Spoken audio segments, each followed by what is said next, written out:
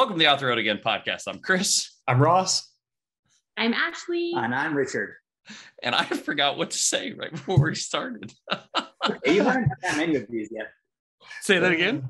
You haven't done that many of these podcasts Not yet. that many, no. Just a few. I think this is 121. Oh my God. Easy. Wow. Oh, Yeah. Nothing. So I do need to share with Ross our analytical spike because it's starting to look more interesting, I guess. I don't know. Anyway, this is our podcast about anything and everything off-road. We generally tangent, so we've already done that in the first 30 seconds, so that's great. As always, we're socially distanced. Ross is in Connecticut, I'm in Kansas City, and you guys are in Calgary, Alberta.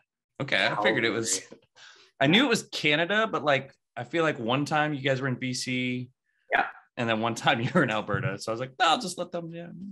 We're pretty mysterious. Nobody can keep track of where we are. Our parents actually can't keep track of us either. So, well, isn't one of your parents' address like your semi-permanent address? Correct. Yeah, exactly. So just ship stuff there and it'll get to you eventually. Yep. It's also difficult keeping tabs on where you end up based on your posts because sometimes you think that you're there with what's happening and sometimes it's just disassociated postings. Yeah, it's like you're home and you're back in Signal. You're in four places at once. It's amazing. Omnipresent. Ash, have you run into that doing Overland Journal of podcasts of like trying to communicate with people and then there's like a time delay? That's yes. The weird thing about like off-road overland podcasting that no one talks about, that trying to set someone up as a guest can take months. Mm-hmm. Yes. Mr. Graham Bell. And for us, honestly. That's true. You guys, it's been a hot minute too. Right away. Point fingers. Sorry. Yeah, it's hard sometimes with a time difference. Like if I'm talking to somebody in Europe, or like I recently interviewed this motorcyclist in Pakistan, and I always get like a lot of anxiety. Oh, yay, she's awesome. But I get all this anxiety because I'm afraid that I'm gonna miss the call or something's gonna happen, or the time difference I've calculated wrong or whatever. So logistics. Yeah, like our consistent Australian correspondent, I know he's a day ahead and then -7 hours. Like I got his time down. Like that's one. Man, I have a hard enough time getting 5 people to show up at the trail at the same time, let alone do stuff around the world. Yeah. During the day job now, I'm scheduling calls with people in different locations. So it's the exact same thing. I'll be like, wait, hold on. What time? Do I have my Google Calendar reminder set? Yes, I do. I'm good. Okay. Totally fine. Anyway, the news this week is that they're now going to make an all-wheel drive Corvette. Electrified all-wheel drive Corvette. Yeah, I don't care about the electrified part. I just like the all-wheel drive part. So the thing that translates to our show and off-roading, because it's not really going to be an off-roader, is that they've been talking about making a Corvette crossover, where it's been going like through the rumor mill for the last few years. Think like Lamborghini Urus, but Corvette. So that's probably coming in the near future. Why? So of course it is. So why wouldn't it? All-wheel drive platform will inevitably translate. So it's funny you mentioned an Urus because I was near one yesterday. I don't know if you saw the photo I shared in Slack, and I'm trying to get to it so fast. The disparity in the size of the front brake rotor to the rear brake rotor, like in front like 17. It's massive.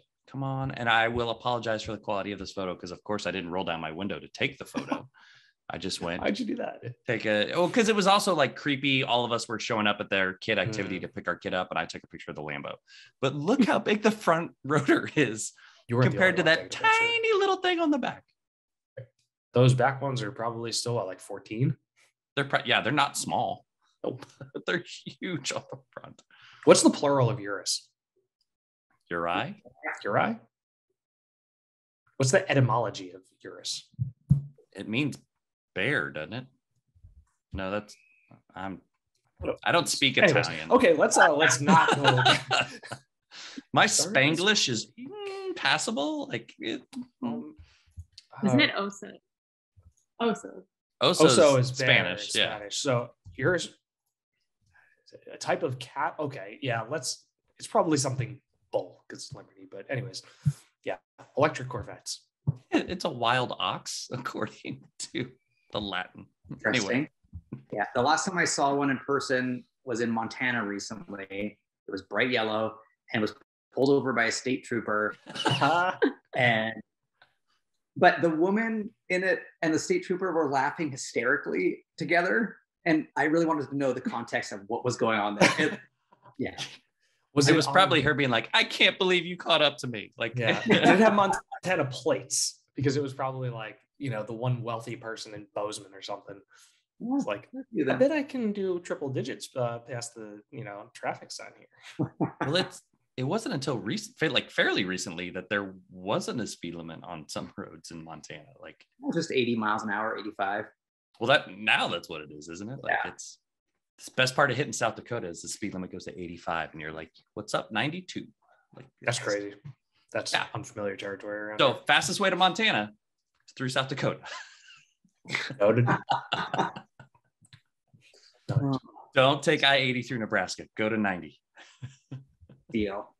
See, this is the tidbits you didn't think you were going to get tonight. So yeah. So for the next time you're in Nebraska, no, don't. But okay, is there anything else you want to talk about with electric Corvettes? No, it exists. I will say like a crossover version of a Corvette makes sense in some capacity because we have the Aston Martin DBX, we have the Urus, we have whatever the Ferrari's horrible name is, we have the Alfa Romeo Stelvios and all those quadrifoglio, the Maserati Levante. The Porsche Cayenne that kicked it all off, and the Macan. It makes sense. I will go back to the thing I said that made Brad Brunell almost cry on our show, is that I think the definition of car in the coming years is going to change. It's not going to be a sedan anymore. It's just going to be these crossover utility vehicles that the next generations are going to refer to those as cars. It makes sense. It made Brad super sad. I'll attest to what Brad said, and it was something in the vein of "Hope I'm dead by then." And we probably will be. Like I didn't put a time limit on it when I made my coming generations doesn't necessarily mean like I feel like generate like your kids. My kids, they have zero desire for small cars. My oldest is getting ready to get his permit this summer, and he's already told me I want a Jeep, and I was like, well, calm down, like. let's pump the brakes on that. Like, What do you mean by Jeep? Exactly. Like in his mind, he wants a Wrangler, and I was like, well, how cheap of a new Cherokee can I find that? Yeah, you pronounced Highlander wrong. You pronounced Nissan Leaf wrong. Which I don't even know if I want him in a cheap one. I will say, like my new job is my commute went from 18 miles to 72 miles round trip going in the same metro area. That's how spread out Kansas City is. But like I'm already being like, how cheap of a Nissan Leaf can I get a hold of, like to make this not hurt? So, especially, of course, right now as gas prices spike and go nuts. I'm like, yeah, sure. Say that again. Copart.com. I don't know, man. It's technically a Leaf. You didn't say. I fully preferably not a crashed one. Like it's. Okay, let's move on. There are mechanical guys at work, but I don't think they want me to drag the carcass of a Leaf in and be like, "Help me, guys!" Like that's not. They could probably mock up a really cool like van body on it that would ruin its electric range. All right. Do you want to talk about what you have right now, or what you had in the past? I'll talk about what I had in the past very, very, very quickly, and then what I have now, and then we'll move on. M4 competition has nothing to do with off-roading. No, except it was very fun for the approximately 30 miles that I put on it before a giant construction screw went through the rear tire. Oh, is that what happened? Or it might have been there when it got dropped off. I don't know. All I know is that I drove it on Thursday when it arrived. I went and picked up a sandwich and I got home. I parked the car. I went out Friday afternoon and it was down to like 13 PSI in the right rear. And I was like, oh, that sucks. So I just parked it, called the fleet guy, and FMI, they're the best. They came on Monday, swapped it out for an X5 hybrid, which was actually surprisingly nice. It has that really cool crystal shifter, and all the like control knobs and everything are cut from, with like a diamond tip thing from crystals, which means like quartz. But it was so driving the like X5 that. hybrid like cleanses your soul because of all the crystals and gems that something like that. Oh my god, I never put that recharge it in the moonlight. Oh no, that's how it works. Did you just press publish on your review and you could have made jokes like that? I'm stealing that. It's yours. I mean, the record exists that I said it first. It's fine, but like you could definitely update your post. So anyway, I put like 30 miles on the thing and only used electric, which was nice. But the M4 comp is like psycho fast. Like I saw the M3 comp. Somebody did like a 3.2 0 to 60, and the M4 is about the same. And it's like, it feels as fast as the C8 Corvette, if not faster from a roll. And that's saying a lot. What color was your M4 comp that you had? Very gray. I don't know. It might as well just be called very gray. But yeah, the base car is like 74. This one was deep in the, I think it was actually like 102, which is a ton of money. That's the prior generation. Yes, that is the F80. I don't care. It's the one with the giant beaver teeth. so it's funny. It's funny that you're referencing this. Is that as I left the activity last night that I picked up my kid from, I followed out an M4 convertible, and as he pulled out in front of me, I said, "Look, Declan, beaver teeth," and he was like, "I don't get it." And I was like, "Look at the front of the car," and he was like, "I get it." Yeah, it's not as bad in person as it is on over glorified pictures, but it is freaking fast. So that left, and then the X5 came and the X5 left, and I have a V8 Defender 90 for a week, which is the SVR engine, the 550 horsepower, supercharged 5 liter, and it's in the short wheelbase one. I took it for a drive today, and it is hysterical. Like, I haven't driven something that feels this like unhinged in a long time. You put your foot down, and it does like a drag squat. Like the back end goes all the way down and the nose lifts. And if you do it going uphill, it genuinely feels like it's like bringing the tires off the ground. It's hysterical. That's the only like notation to know that it's the V8 is that V8 badge down there. Yes. The blue brakes. I was just told by the fleet guy today when he dropped off, that was the 007 edition only. The blue brakes. But it is. So I'm not sharing the correct picture, which I'm apologizing now because I didn't open Slack to get your photos. That's okay. So it's rowdy and it's fun and I love it. And then I also picked up a couple weeks ago a Polaris Sportsman XP 1000 Ride Command Edition, which I did have to read that name and could not remember it completely offhand. But I have that for like 3 or 4 months. And it's actually the same unit that the ATV Rider team tested earlier in the year. And now I have it to test for ATV Rider for the next few months. They're like, fine, keep it. Yeah, pretty much. So it's a monster. It weighs like 900 pounds. It has 90 horsepower, and it will actually lift the front end in 4-wheel drive high, which is terrifying to find out because I thought it would just, that is, I think that might actually be Jeff's or Coffee's picture.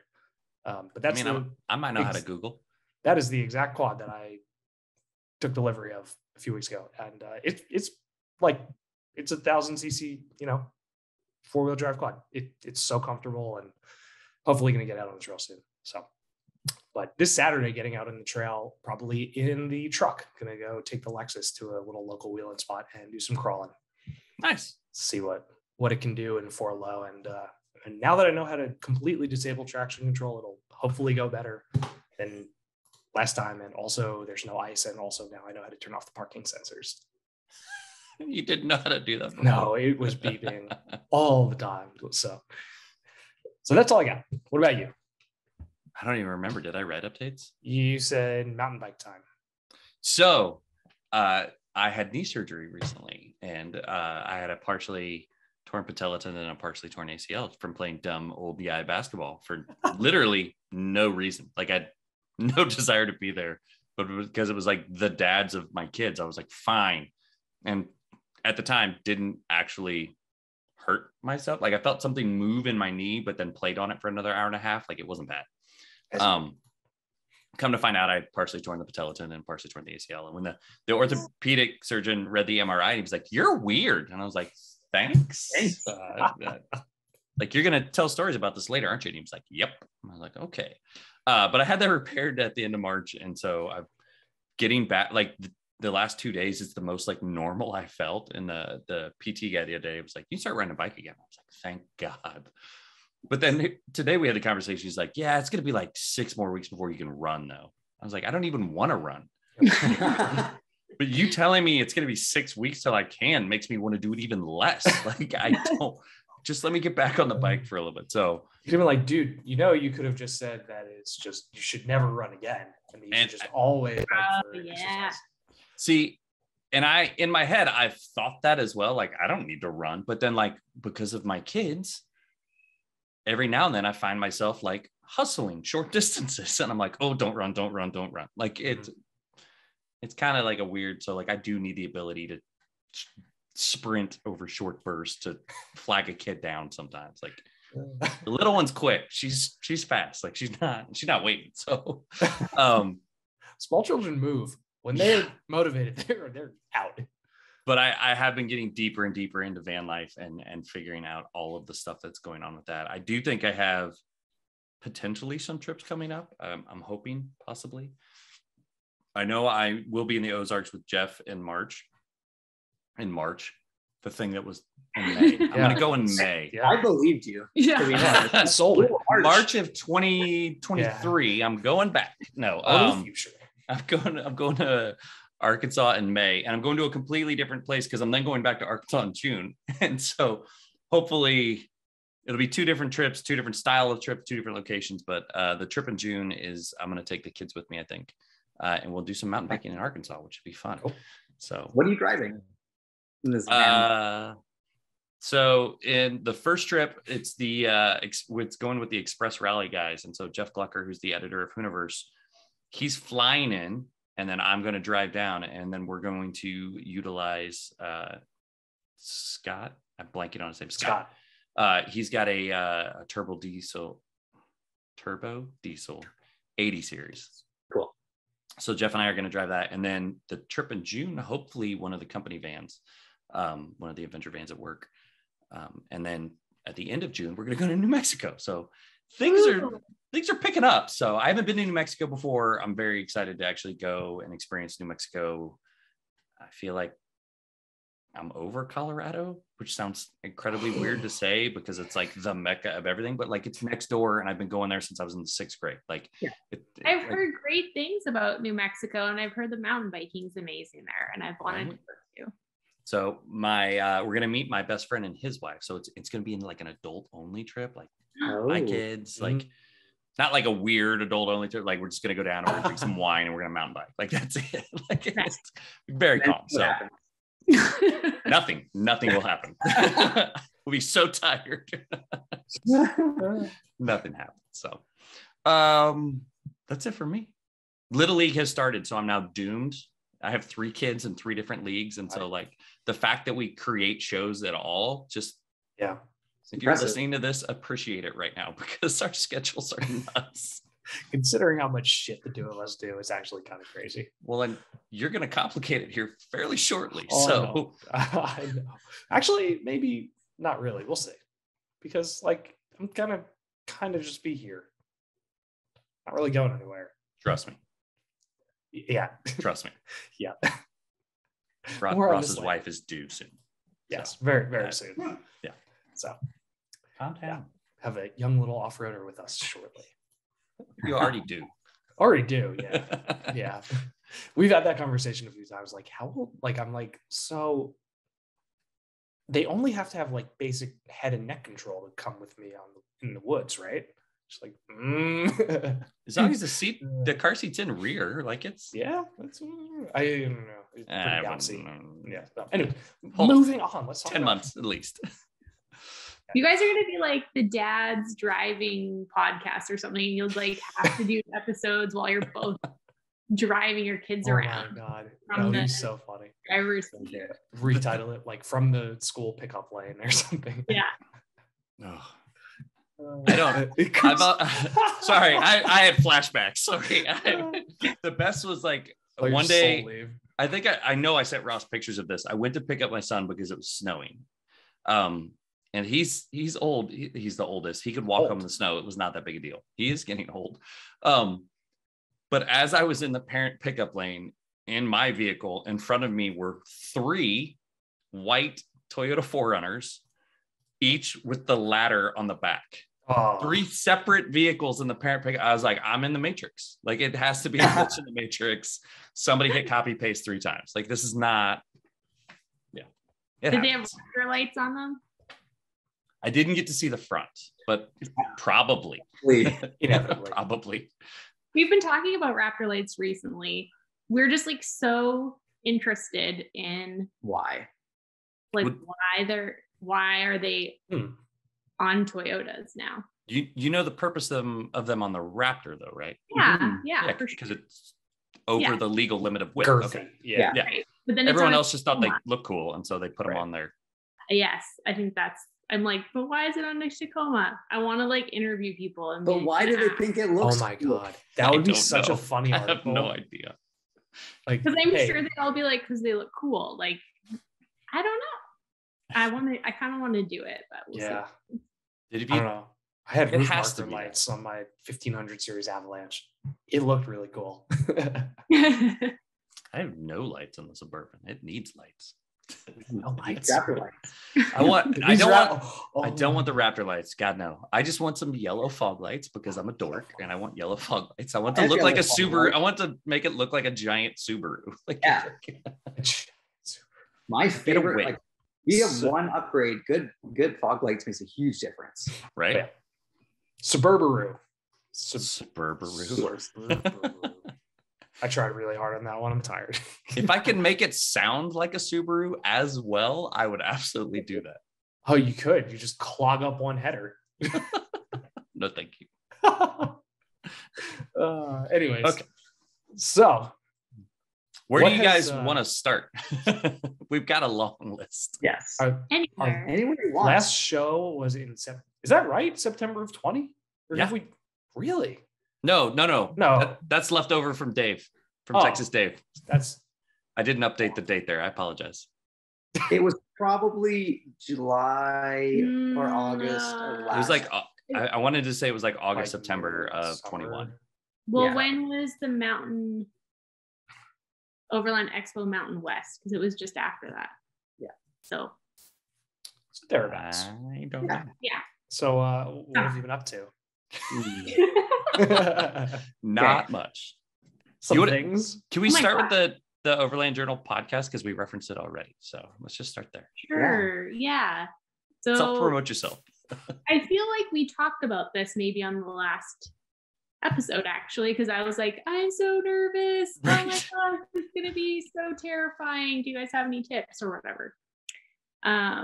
So yeah, I started as a co-host on the Overland Journal podcast, and it's been really great. It's been so fun to talk to, I don't know, all different types of people and have it in voice form instead of words form for a change. But it's weird how, like, if I'm doing them more consistently, then I feel like it's easier. Well, it's not weird. This seems obvious now, but it's easier and like you're flowing more. And then if it's more inconsistent, I feel like I'm almost like sitting there for 5 minutes redoing the intro over and over again. I'm like, hello, this is Ashley. And I'm like, no, that was crap. And then I'm like, hello. More weirded out. It's so great. Yeah. It's been cool. And I really enjoyed chatting with, actually, Louisa Bell was one of my favorite episodes. That was the very first one that went out. That was a really, really fun chat because we had just met in person before that. So it was fun talking to her about overlanding with kids and her experiences. And we've been busy chit-chatting with people all over the world. So it's been great. It's a fun way to talk to people that you would otherwise potentially not talk to, right? Yes. And hear stories that you might not hear otherwise. Yeah. So. It was funny because Richard would hear me doing Zoom calls with people that I was interviewing for Expedition Portal or Overland Journal, and he's like, that is pretty much a podcast. Like whenever he came in, I'm like, record it. So yeah, it's been fun to follow along too, we'll say.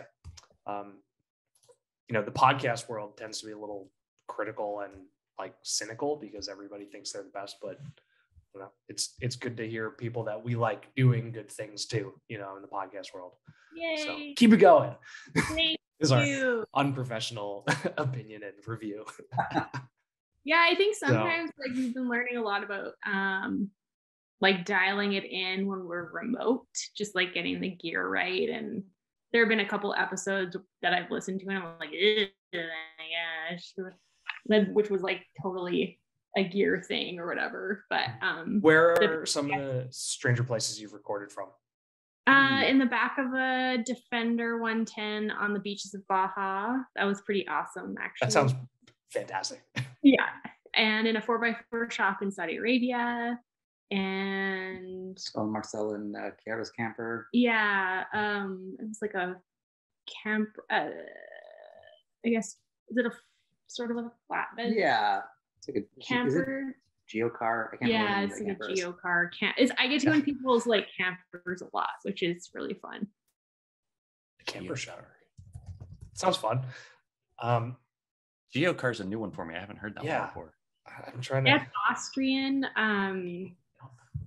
Yeah. I believe that's what it's called. I think that's right. Yeah. Well, it's my Google search is telling me that I need Google Translate for this, so that tracks. What in the hell is? Look up Overland Vagabond. That is that them? Yeah, there you go. So these two are from Switzerland, Marcel and Kiara, and they're really badass. Obviously, like they went through Iraq, like, and kind of pioneered the way for a bunch of other overlanders to transit through recently, which is pretty intense. Yeah. So yeah, but yeah, they're really lovely. We had a good time hanging out with them when we were in Saudi Arabia. Do you want to talk about Saudi Arabia? Yeah. So seamless transition. Yeah, we try. Yeah. Something episodes in. The segues are getting there. Yeah, we spent far too little time there, but we felt like it just barely scratched the surface of like the landscape, the culture, the language, which I still suck at Arabic. Of like, I can maybe get that. After 20 days, you're not going to be professional. No. But so you were there for 20 days. Yeah. All around the rally, or did you have some? We went during the Dakar, just mainly because we had some other friends going. So 8 of our friends were in 2 different trucks, or 2 different Fortuners, and we knew they were going, so we thought it'd be fun just to be there at the same time. Yeah. So the first couple of days, that's us. Just hanging out in the desert. I love that comment. WTF are those things? They're awesome. Is what they are. Yes. Yeah. So we were with Kurt when you were there. Kurt and Dave, and it was really fun just ripping around the desert with those guys, getting stuck. Of course, she got stuck in the sand. Yeah, but it was so, I don't know. So the Dakar was cool. It was so awesome to see it in person. But I think all of the people we met surrounding that rally was like the best part. So if you went back to that 78 series there was a guy, another one that showed up maybe 20 minutes beforehand, and he saw us and he was like, "Do you want to drive my truck?" He just like immediately hands the keys over. We took it for a drive in the dunes. And it's amazing. So welcoming. It was very cool. Yeah, we met so many people who are like, come by, and everybody carries these carafes of coffee and tea in their vehicles. And with these little paper cups. So they come by and they start giving everybody paper cups and filling them with coffee. Really? Is that a rally thing? Is that like just something that's just cultural? Saudi Arabia. Wow. Yeah. So if you watch our three-part series on Expedition Mortals YouTube channel, you'll see all of those things happening, from driving the truck to the coffee. Mm-hmm. Yeah. So this is it. Yeah. So it's the trailer. It was really nice to. I usually don't film anything because it's such a pain and takes so much effort. Right. But I felt like for Saudi, we really wanted to share what we were seeing, just because it was so intense and a lot of people don't get the opportunity to go and visit. Mm-hmm. So I did my best to at least film a little bit. Yeah, it's not on the list of places that would be like the first places I would go. Like maybe down near the bottom. Like 4 years ago, you wouldn't be able to go. No, it's only opened up to a lot of, like, the majority of countries within the last several years. And it's a wonderful place to visit, which was really cool to discover. Were you able to do anything else, any other exploration of the country or like cultural immersion type things when you were there that weren't centered around the race? Yeah, so that was the majority of the trip, actually. Yeah, so we did, I think we were just following the race for 2 or 3 days, and then the rest was spent a lot of time in the northwest section, in the Tabuk region. This is when they wanted a selfie with Richard. But yes, this group in this little short wheelbase Land Cruiser, like 7 or 8 people pop out of it and just like, can we take a picture with you? Like, of course. Okay. So it was super fun. The wadi that we were in, this is Wadi Al Disa. We spent a lot of time in for the people who are watching on YouTube. Whoa, that's freaking crazy. Intense. I felt like I've seen this video before. I know I saw it on Instagram, and I did not. It was 20 days ago. Gotta watch all the way to the end. Well, like I never saw it to the end. Like how big those were.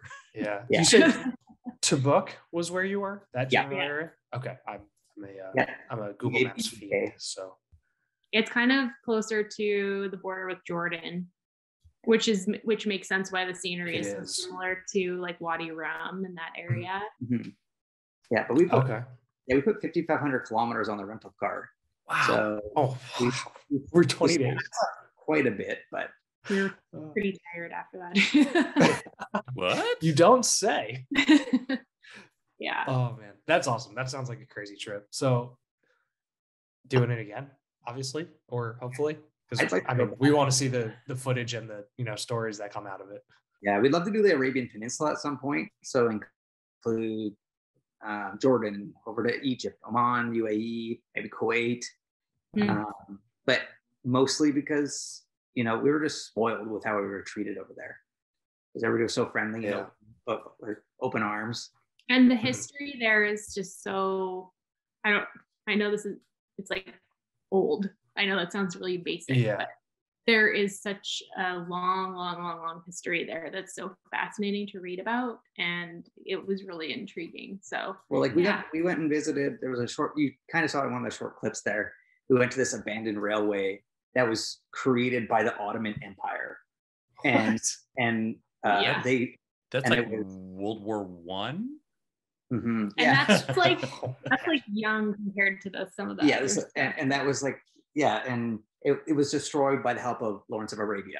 So you're like, that's crazy. And we went and saw this place we weren't allowed to go too close to, but it was the last Jewish settlement. Is that what it was? Or I can't remember. It was this fort that was 6,000 years old. Good Lord. And people geek out here of stuff from the 1700s. That's wild. 6,000 years old. Yeah. Jeez. That's what I believe. Yeah, we should fact check it, but it was something like, even if you're off by half, it's still really old. Yeah. I mean, the pyramids are like 4,000 years ago, so it's definitely within the realm of possibility. For sure. That's crazy. I mean, that sounds like a fantastic way to spend 3 weeks. Yeah, we wish we had more time. We spent way too much on a rental car. Yeah. We realized that we should have just shipped a truck over there. Really? Probably. Well, it would have been more expensive, but we could have stayed as long as we wanted. Next Fuel was time. cheap. We paid 57 cents a liter. So what is that? $1, like $1.90 something a gallon. Something like that. Yeah, Real it's crazy cheap. Yeah, that's a sore subject these days too for a lot of people. Speed limits everywhere were 140 kilometers an hour, so that's 80 something. Oh wow. So That's And there was 5G in a lot of places. Like we were almost never in want of a signal. yeah, it made it really amazing. Yeah, it made it really easy to get around. Also, it's like the whole place is one giant BLM land because there was always an opportunity to pull over, explore off the road, camp. Were you camping or were you hotel hopping for the trip? Yeah, we camped. So we brought our just duffel bag full of camping gear. And we hoteled. They're like an apartment sort of / hotel room situation. So we needed a reset sometimes, obviously. So we did that. And then, it was quite windy. So our tent did blow away one time when we left it unattended by that big crater that you saw earlier. But yeah. But not into the crater. Yeah. No. That would have been a fun video chasing it down the hill. Yeah. Lots of camels. Are they just like cows or are they wild? Both. Okay. Yeah, so we definitely saw what appeared to be wild, but then we saw a lot that had their like the front two their legs kind of roped together so they couldn't run too fast. Of some, Yeah, but they were very curious. I don't know why I've always thought of camels as being aggressive, but they weren't at all. They were like this one. Yeah. This one was just like, what's going on in here? Hi. I guess I would like group them together with llamas for like spitters, and so that's why I would just be like, hey. Yeah. Yeah. That's funny. Very curious. Even horses bite. Yes. That's true. That's true. Like big. Yeah, the landscape there is ridiculous. It's like a pointier version of Utah. Yeah. Yeah, for sure. Same kind of colorscape. That's their motto. Pointier Utah. Have a feeling that's not the case. That is definitely not the case. What's the story with the rock that's like split in two? Oh yeah, it was cut by lasers or aliens, or it was something environmental. One of those things. That's so nobody knows. No. I like the beware of Jawas comment there. We've been watching Mandalorian, so didn't they film some of Star Wars like deep in the Saudi desert, and that looks like lightsaber? Sure does look like a lightsaber. Yeah. Wasn't it Jordan? Was it Jordan? I feel like it was. Some of it was Tunisia, wasn't it? Yeah. Or like Northern Africa. Tunisia. Right. I feel like it was wherever they went there a long way down. Down. I think. Down. Yeah. Down? I think it was down because that's when they're going to South Africa. Yes. Yeah. Oh, I still haven't watched Long Way Up. Sad. Neither have I. It was good. It was very nostalgic. Yeah. Very, very well for you guys. It would be like I've been there. Yeah, there was a lot of that. Been there, did that. The way I told my mom to watch it. I said, "Watch where these guys went. We went to the same places." Like, sure, whatever. Did it? Or not necessarily that, but do you ever like get an urge to do one of those enormous trips again, or how's that planned? Yeah, been planned for sure. Yeah, we've had that urge since 2019, 2020. Yeah. Our plan was to ship in like March, April, May-ish of 2020 to Europe, and then drive east through Central Asia and Russia and get to Japan eventually. So That's not really possible. We kind of ran into COVID, and then other things are happening now. There's I think a lot of stuff Central Asia is open. Yeah, exactly. But I think what we're gonna do is we have two plans. So we're gonna ship a truck to either go to Europe and then kind of see what happens, maybe down to Morocco, and then kind of head east if things seem okay. Because I want to go to the Balkans as well, or like to Turkey, or we could just kind of like spend some time waiting for Central Asia to open up. I don't know how long it's going to take, but the other thing is like we're going to be running into fall by the time this happens, and so weather is going to get a little bit rough.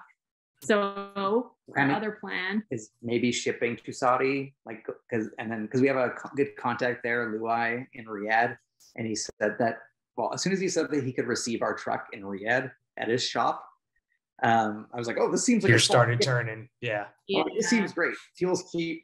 We have a contact. And it's the perfect time of year because they say between October and February is when you should go. Otherwise, it's way too hot. Yeah. And I feel like we could easily do 6 months on the peninsula. There's so much to see. Well, if most of the country is like BLM style land, then yeah. And then Oman could keep us busy for a long time. UAE up to Jordan. So that's our kind of backup plan. But no matter like all the backup plan. The goal is to ship in like fall of this year. Okay. Cool. Yeah. That's exciting. But we're probably not taking our red truck. Yeah. What are you taking? We will take our Tundra. Okay. Tundra. Okay. So when we were in Mexico, we spent 6 weeks or something in Mexico this winter.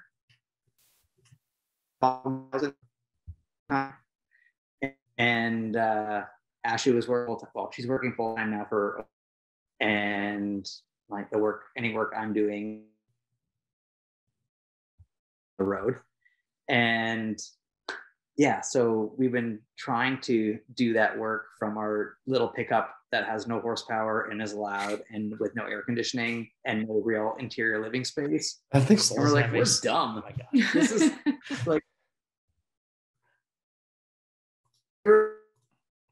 and camp and live out of that thing, but to work out of it while living full time it's a bit challenging. Yeah. So then we like on our 30-hour drive north or whatever it was from Baja, we were just trying to figure out what to do next and if we had another option and what other should we get a Land Cruiser Troopy? Everybody's doing it, but it doesn't really help. Like our pickup is our pickup is just so close to a Troopy already in a lot of ways that it doesn't make sense. Serves the same purpose. Yeah. And then we're like, for the longest time, I was like, oh, the Tundra is too big for international travel, blah, blah, blah. But then I measured it and it's narrower than a Sprinter van and shorter lengthwise and shorter with a camper height-wise. And you see Sprinters everywhere. Yeah. So it's true. And we own it and it doesn't owe us a thing. So there's that. Also helps. 120,000 miles on it right now for 2008. It's pretty break-in miles. Is it the 5.7? Yeah, 5.7. So you don't even have a timing belt? No. Timing chain. Yeah. So and then we kind of just made a decision that why don't we just use this thing? And then we went through the whole process of if we use this, what are we going to put on the back? So we have a MITS alloy tray coming for it. Nice. And we can't say we don't have a camper sorted out yet, but hopefully tomorrow we will. But the research is underway. Yeah. So cool. That's fun. I mean, my only exposure to MITS alloy is like the 4-wheel drive 27 videos. I think that's where most people have seen it. So that will definitely be a fun inclusion on a very global truck. Yeah. We talked to somebody with those. When we were in Saudi, it really, I was hit over the head with how global it the architecture is, because all we saw were 200 series Land Cruisers everywhere. And there were a surprising amount of Sequoias. like a crazy amount of sequoias. Really? That is interesting. That is the first time that I think that has been said. Exactly. Or we've heard that. What they sell 6 in Canada and 20 in the States or something? Yeah. Turns out Chris I own a global truck. Exactly. You can go wherever you want. All right. That's funny. I don't really drive it. My wife does. That's all right. Yeah. So she doesn't really like it. She wants a 4Runner. it is a nicer car to drive around town. Yes. Do that. But, okay. So the Tundra's going. Yeah. So we did I just put a transfer flow 46-gallon fuel tank in it. Wow. And some old man new B51s. And I swapped out. Yeah. And I swapped out. I had some big CBI steel skid plates I just took off that were 175 pounds and swapped it for just a TRD Pro aluminum one that was 25 pounds. So we're on like maximum weight reduction program here. Yeah, where possible. Yeah. So I took the back seat out and I'm trying to just like save payload where possible and swap it for living space. The MITS alloy trays, that's all aluminum. It's all aluminum. So when it's complete, so those beauties, we'll keep those though. Sorry. Pretty.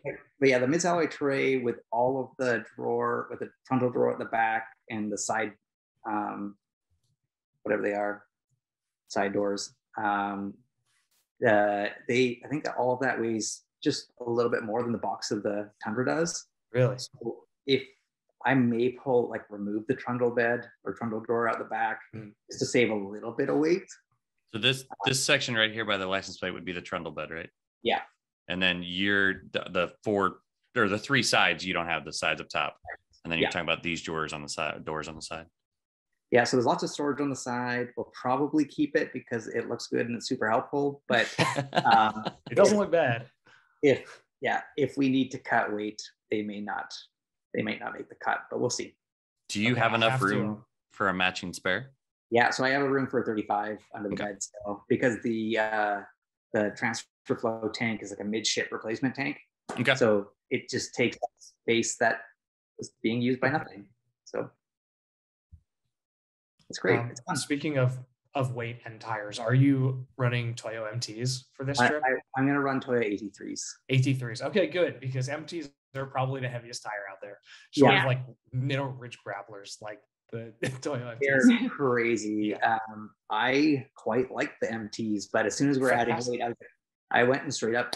I ordered up the AT3s immediately because we've been running those in our pickup, and I quite like them. So I have them on the Lexus, and they are fantastic. I have them on the Sequoia. Yeah, they're great. They're great. This podcast brought to you by the tires on my truck are actually brought to you by Toyota. So. Hold up, mine weren't. You weren't? Oh, sorry. I had to shell out some Benjamins. Sorry. Well, the tires on your Suburban. Yeah, but we're not talking about them right now. No. Which I do have a weird story about that I didn't talk about earlier. I went and got an oil change the other day, and they were like, "Hey, man, your front tires are at like 430 seconds." And I was like, "Bullshit, they're brand new in December." Like, what? Yeah. And so they're wearing on the outside when I turn, where a normal front tire would wear as you're turning, and Suburban weighs 6,000 pounds. So did you realign it after you leveled it? Yeah. But it's still like a front tire generally has more wear on the edges because it's actually turning, where the rear tires don't, and they're normally going straight. But the dipshits at the dealer were like, "Oh, we won't rotate them because the fronts are too low." I'm like, "No, the reason they're low on the edge is because they're still on the front. Put them on the back. Yeah, it'll wear it evenly." Anyway, also check pressures. Oh, wait. I look at them every day. Okay. Anyways. I actually do. Like, I'm a weird nerd. PSI right there. Yeah. I have the little monitor and the cluster. I know it's 3 down from where I am. Like, I know. After I got the giant screw, after I noticed the giant screw in the BMW's tire and had the TPMS light blinking at me like crazy, I was like, okay, fine. So I got in the Lexus to go drive the Lexus, and the TPMS light on the Lexus started flashing. I was like, oh no. Put some tape over that one. You're good. I remember that I had aired down the spare to 13 PSI to try to fit it underneath the truck, which did not work. So that was a fun one. So okay, Toyo AT3s, awesome. Happy that's what you're fun for everyone. Yep. Are you in E-rated or C-rated? E. Yeah. E, okay. That's probably smart. My guess is that the Tundra will be at GVW, so we'll give them some love. Mm-hmm. Yeah. Okay. And I can't say how much I appreciate that you guys seem to always have a photo for whatever we're talking about. Yeah. Well, you test it out. I haven't posted lately. I really need to. Yeah. I realized I had so many articles and all this backlog of stuff. So I'm trying to push it out, but then I don't want it just to be work stuff that I post. But then I get sucked into the Instagram thing where I'm like, well, I should have a variety of things, and here's my plan, and then I just don't do anything. Right? Yeah. So. Instagram feeds on quantity. There may be 3 episodes of Instagram posts going out this week for us. So perfect. All right. I might still be working on getting stuff up from February. Yeah, it's fine. Yeah, it's fine. That's not bad. That's not bad. I just posted something on mine from like July of last year. That's pushing it a little bit. Yeah. Oh, well. Yeah. I refuse to do anything out of chronological order, so look it on you. It's past. Yeah. Doesn't exist anymore. Yeah, but people are like, it, oh my gosh, this is such a cool story about these 2 women that drove across America. And like, so it doesn't matter when it was. Exactly. Mm-hmm. But I'm trying to get Richard to post more pictures of our Saudi trip. And he's like, I'm already done. We already came back. I've already posted stuff that happened since. I can't do it. Well, did you edit a 3-part series? I'm pretty sure you edited a 3-part. Like you did the hard work. You're good. You don't have to do anything else. Done. Video editing sucks. Yeah. It's time consuming. That's for sure. Yeah. It's rewarding. And especially when I'm doing it, I'm like, I should have shot more. Why? Mm-hmm. Yep. Yeah. But then at the same time, I felt like, I was like, wow, I was impressed that we were able to make a few episodes out of what we shot. Totally. So it's fun. Yeah, the episodes came together very well. Everybody listening who hasn't watched them should watch them. What are the actual titles of them? Ooh, can't remember what we called them, to be honest. Please hold. I'll find it in 5 seconds. Wasn't it like Destination Saudi Arabia? Chris's Family. Oh, damn, again? Overland Destination Saudi Arabia. That's the podcast. So it's on the Expedition Portal YouTube channel. Oh yeah, that was when I was in the spice shop. Okay, Dakar Rally and Overlanding I'm going to botch this one. Al Nasla Rock Formation. You got it. Saudi Arabia episode 1, and then driving overland through Wadi Al Disash.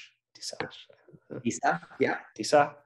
And overlanding Tabuk region to Jeddah Old Town. So watch those, everybody listening. Yay. Yeah, you probably just search Expedition Portal Saudi Arabia. They're on ours as well, aren't they? They're on our Death to Glory YouTube channel too. Yeah.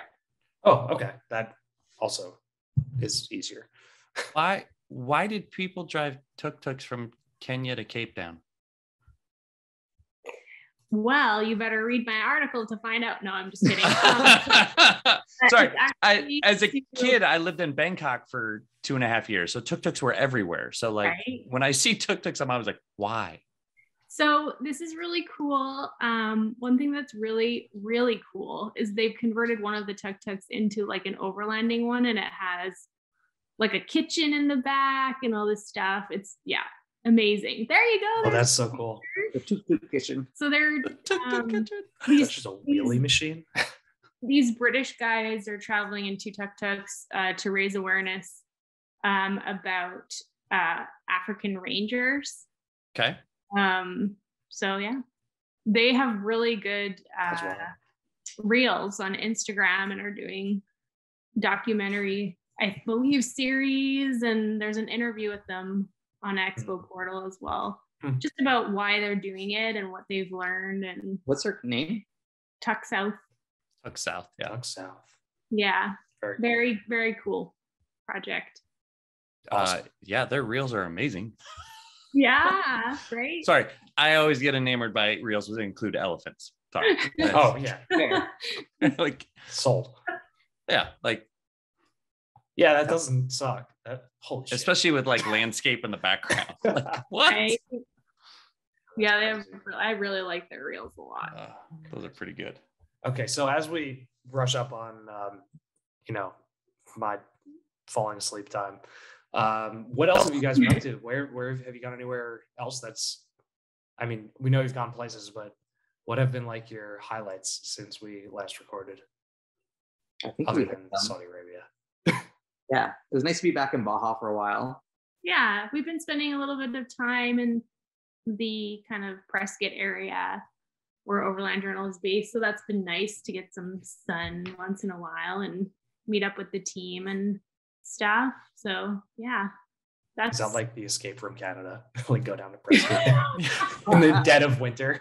Yeah. Yeah. Oh, we stay with my parents for Christmas. Oh my, I keep getting blurred. Which was quite nice too. Like went skiing and stuff. So yeah, otherwise nothing. Yeah, spending time around. I think this was close to Sedona. We also spent some time with our friend Ernesto from Overland the Americas. So nice just to see friends, especially in nice, warm, sunny places. Mm-hmm. Yep. How much solar do you guys have on top of Little Red? 200 watts. 200 watts. Okay. Yeah. So 200 watts and then 170 amp hours of AGM battery. AGM. So in reality, you have half of that. 85. So I just took delivery of 200 amp hour anti-gravity batteries for our new camper that we don't own yet. But we have batteries. What? All right. Full disclosure, I don't know what an anti-gravity battery is. They're lithium. It floats. Lithium. Okay. I knew it floated, Ross. Helium. Yeah, anti-gravity is just the brand name. So you said 200 amp hours of lithium? Yeah. So you have like now you have like 180 of actual lithium. Like, yeah. So yeah, we learned some things from the pickup. Okay, we need some more power because when I am video editing and I've been using a Canon R5 to shoot everything, and the codec is not favorable for editing. So I always have to, I'm always having to create proxies. So I'm like upload everything, create proxies, and let the computer run like for a few hours overnight. And I realized that doing that in the pickup with no table and not enough power was not favorable. Not ideal. Not the best. So we worked around that. More favorable conditions incoming. Yeah, exactly. Yeah. That's the vans at work have an AGM system and they have a lithium system. So I've learned a ton of crap about. Well, with AGM, you only really get half. Yeah. But the best part of the lithium controller is it tells you exactly when it will run out. Yeah. It's like that's like, oh, you have 3 days, 7 hours, and 12 minutes of power left. Sounds like the opening of Donnie Darko. And then you turn something on and it goes down. Now you have 2 days, 4 hours, and 12 minutes left. Like it was very. What are you guys using for power? Is it a Victron system? It's Master Volt. So it's a 2,000 watt 3-in-1 inverter. Cool. So yeah. Nice. And it's the AGM system is something else, but that was the lithium system. Yeah. Nice. Master Volt. But the funny thing is, like, the AGM system can send power to the transit battery where the lithium can't. No. It will not play nice. No, it is nice when you have the two, like everything AGM, and you can just jumpstart your truck with the house batteries. It's a nice option. It is. Sorry, I derailed us. I apologize. No. Always. We're going to talk about nerdy solar stuff later. So anyway. Perfect. On our free time. It's over my head. Well, like one of the, I'm going to derail it again. One of the options is like God, what is it called? It's like an MPCC controller. MPTT? Sure. One of the two. But it's the new one. And it's like the cheapest option on the build list. And people get to it and they're like, well, I don't really know. I'm like, just get it. It's so much better. It's 30% more efficient. And you have a boost mode on it after that, like, which means you can go hit boost. And then like in the lower hours of the day, like it'll gather more real fast. And people were like, why doesn't it do it all the time? And I was like, well, that's the life of your panel now that you're questioning. Like, you don't want it to do it all the time. Anyway. Nice. People usually love doodads like that. Yeah. They're like, I have a boost button. Some people just don't get it. Like, we refer to the solar as like, it's a solar trickle charger. Yeah. Like it'll help your van stay topped off, but like you're not really going to be doing a ton off grid with it. Yeah. But there's stuff in the works. Nice. Solar's getting better. It is. Yeah. And DC powered things run better off solar. Mm-hmm. So maybe an air conditioner, who knows? Apparently the Dometic AC units are pretty good now. The little 12-volt ones. We have the AC powered air conditioners. And then we also have the DC powered Dometic ones too. And I love the DC one. We just put them in our pickup, just right in. Oh my gosh, yeah. Just set it. I mean, I know a guy with a water jet. Like we can probably get a cut, but oh boy. I have a 4.5-inch angle grinder. We can get her done.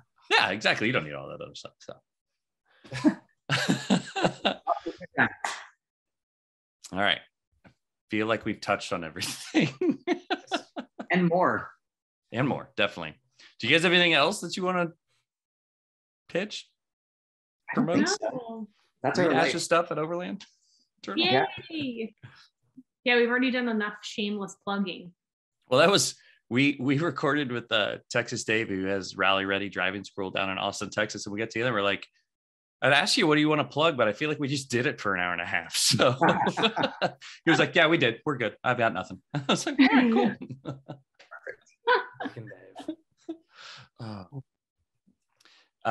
Richard, you might enjoy the fact he collects coffee mugs.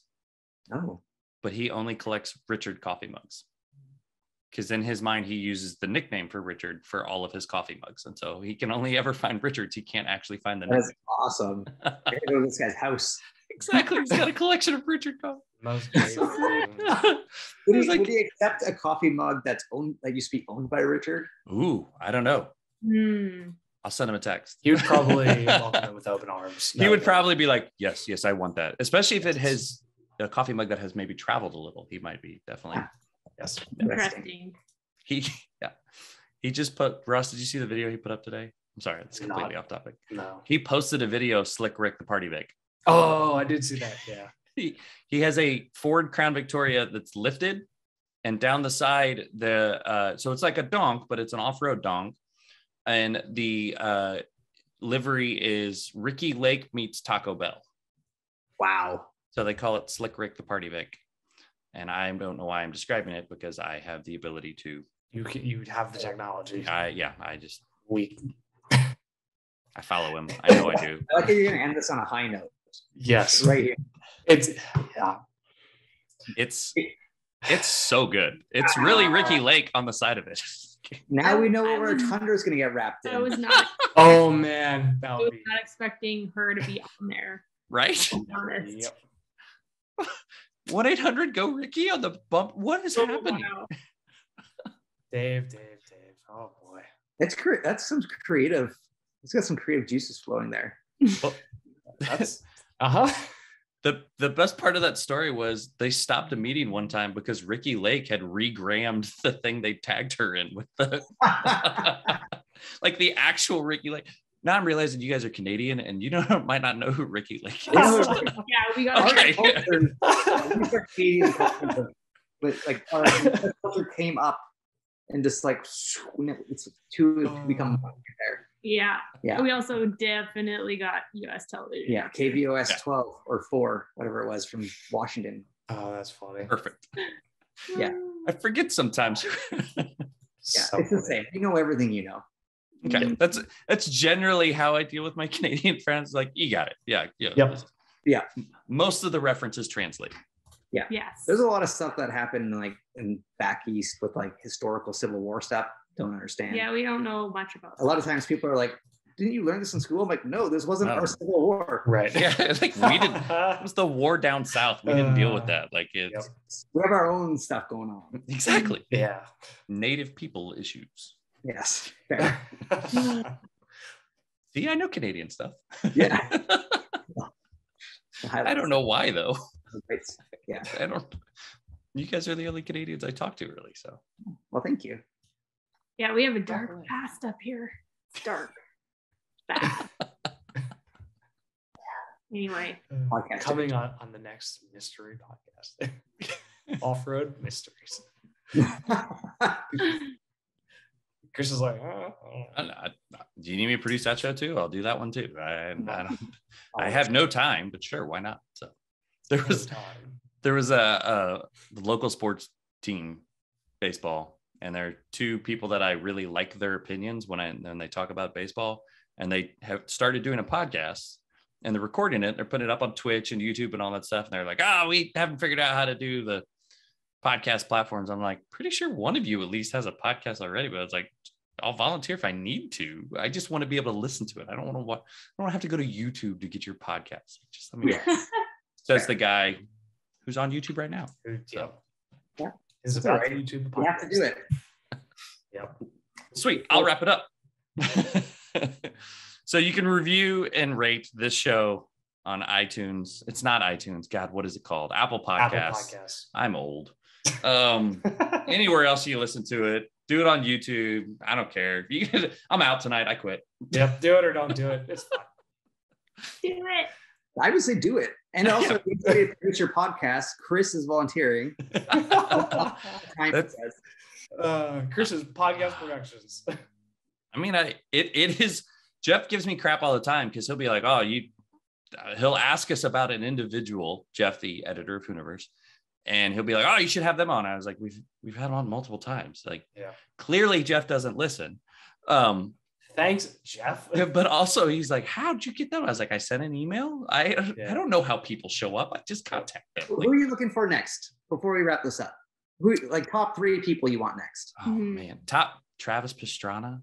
Oh, he's like the white whale. Like that one's We're out there. only 1 degree away from that though. That's true. I'm trying to lock down Graham Bell, but they travel so much. Like, he and I trade LinkedIn messages. That's how we communicate. Nice. I was like, can I get an email? I don't like LinkedIn this much. I actually do have his email now. We had him scheduled, and I think I scrubbed it because I had sick kids and it was awful. And who else, Ross? I don't know. We have a list, a literal Google Doc that's 40,000 people long. Caleb Wallace comes up quite a bit just because of like off-road circles of people. Harry Wagner, we tried to get. Harry Wagner. Let's see. So sorry about the people that we know that ghosted you. I like how I thought this was going to be a helpful thing. I'm like, Scott Brady. Scott Brady, we can't get a hold of. Yeah. He was like, I'll come on, but I'm going to go travel the Pacific first. And I was like, cool, we'll do it when you get back. And then I reached out after he got back and he was like, yep. That was it. So I was like, all right. He's got to reach out again. He's busy. I get it. And that's the thing is like, the thing we talked about earlier is like getting a hold of these people and actually getting them in a place at a time where they can actually do it. Like the amount of Garmin in reach messages I've had before of just like, not going to make it. I'm like, all right, cool. Like we'll do it another night. He and Nina Barlow are our two that here Nina. in our trying in contact. Yeah.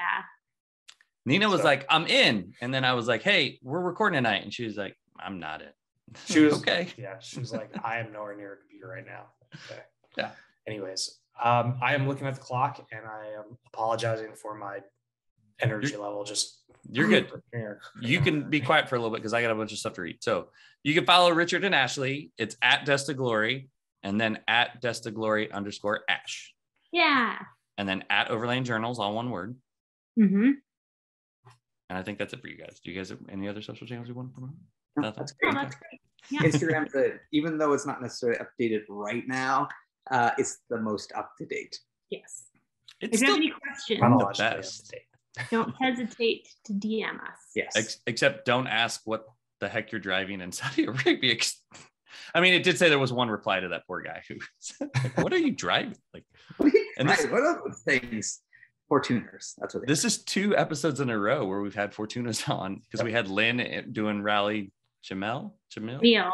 Yeah. And then you guys back-to-back episodes. So I didn't see the 3 hours. We have to respect. Oh yeah, respect process time. I'm checking to see who are we recording with next week. I was looking to see if we could shamelessly plug Fortuners again. I don't know that we have a guest lined up next week. It was supposed to be Graham again, but he was like, He used the word forecast and like when he'd be able to be on next, and I was like, That's oh, almost so tuner. if you see another fairly repeat guest next week, it's because I reached out to somebody and was like, hey bud, I need a show. Follow Hooniverse, the Hooniverse on Twitter, the real Hooniverse on Instagram. I'm at Overlanding Dad. He's not like the one from Friends. I have to read it every week, and it's probably going to change soon. I've decided. Just over it. He's over it. I had to say it on the phone today when I was talking to somebody, and I was like, oh no, this is so embarrassing. It's just kind of long. It's not embarrassing. Yeah. Just leave it like as the one from Friends. Or just no. You'll get more followers. What's your Instagram handle? No. You should just be like we're on a break. I bet that works. That's it. That's our show. We did it. Thank you guys. Thank you so much for having us. It's always fun. It is always fun. I appreciate it.